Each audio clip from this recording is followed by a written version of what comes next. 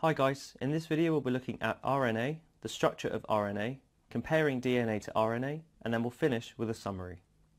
So RNA is another type of nucleic acid which falls into the same family as DNA, but it has a few differences.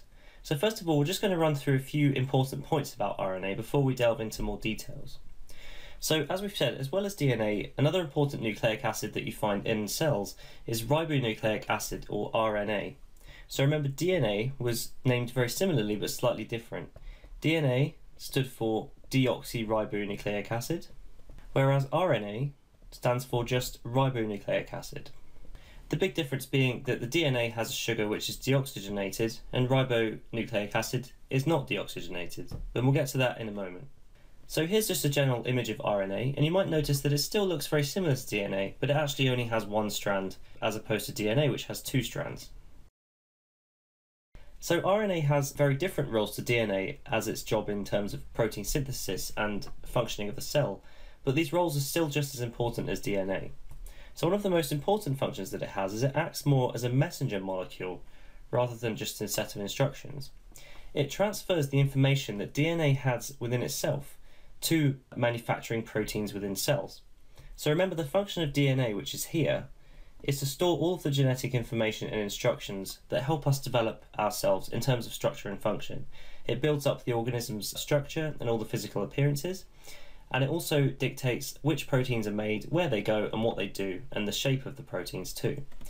But the DNA molecule is so large when it resides in the nucleus of the cell, it's very hard to move around. So the RNA acts as a sort of messenger to take information out to the cell so that it can start actually making this stuff. So DNA basically sends its information out via a message, which is the RNA, and then the RNA takes this information from the DNA to the machinery in the cell, which then makes proteins. So the RNA is kind of like a letter sending information from one place to another without actually taking the instructions themselves, because that would be inappropriate and inefficient. But the RNA also has another role. It helps the regulation and the synthesis of proteins. So not only does it carry information out to the cell, but it has a lot of roles in making proteins, so manufacture of proteins, and also regulating how they are made as well and how they fold up to the right shape. So we'll go into protein synthesis in more detail in other videos, but here's just an image indicating that we've got these strands of RNA which act as the messengers here. So there's a couple here, and this structure is also made of RNA, but it's called a ribosome, and it's made of slightly different types of RNA. So it has roles in making proteins at the ribosome and also regulating how these proteins function and the kind of shape of these proteins as well. So it has this role which is also essential. So DNA and RNA do fall into the same family, and therefore they have some similar features. DNA and RNA are both polynucleotides, and again this means that it's a polymer of lots and lots of nucleotide monomers joined together. So just to recap on what this means, we've got individual nucleotides here. So nucleotides, or mononucleotides, refer to a single nucleotide just on its own. And in other videos we've gone through the detailed structure of the nucleotide itself. So as they lie separately, they're just mononucleotides. If they all were added together into a chain via condensation reactions, we would end up with one single chain of nucleotides known as a polynucleotide. And both DNA and RNA contain polynucleotides. So let's look into more detail about the actual structure of RNA and what the molecule looks like. So again, there will be similarities with DNA because they're both nucleic acids, and as we've just said, they're both made from polynucleotides, but there are important differences and features found in RNA that aren't in DNA.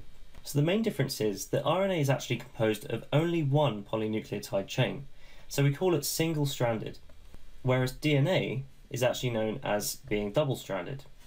So this is RNA, and as you can see, there's one chain of polynucleotides just going round and round on its own. It's not joined to another chain. So we call that single-stranded. Whereas DNA, remember, it had that double helix shape where there were two strands of polynucleotides almost kind of dancing around each other along this common axis. So DNA we would call double-stranded. So that's one of the most important differences that you'll pick up.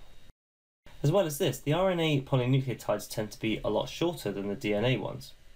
So when you look at DNA, which holds all of the genetic information in the cell, it's very, very long. In fact, one interesting fact is if you were to take all the DNA in one cell of a human and lay it out from end to end, although it would be very, very thin, it actually stretches out to 2 meters. So DNA is very, very long. But RNA, which carries information out to the cell from the DNA, is actually very, very short. It's a lot shorter in length and has a lot fewer bases along its length.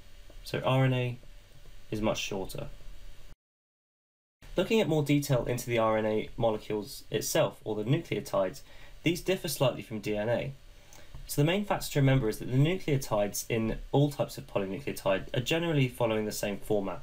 Remember, we have a phosphate group joined to a pentose sugar, which is the shape of a pentagon.